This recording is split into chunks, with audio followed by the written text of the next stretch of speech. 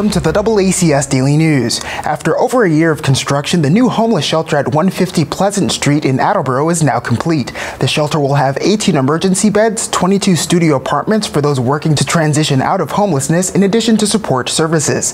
There is a ribbon-cutting ceremony, and DoubleACS covered the event. I'm Joyce Tavon, CEO of the Massachusetts Housing and Shelter Alliance.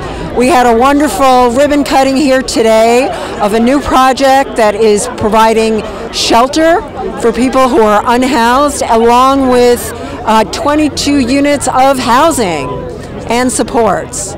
We are faced with rising homelessness all across our state for adults who often have nowhere to go, not even shelter. So we're seeing more encampments, people in doorways, people on benches, and that is not a solution. What we have here today is a solution, a community that has come together.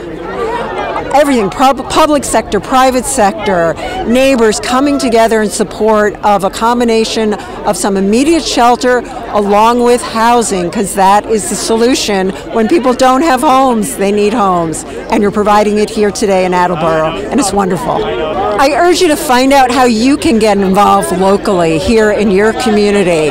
Find out about this project and what supports they need to help both in the shelter and for the people in housing.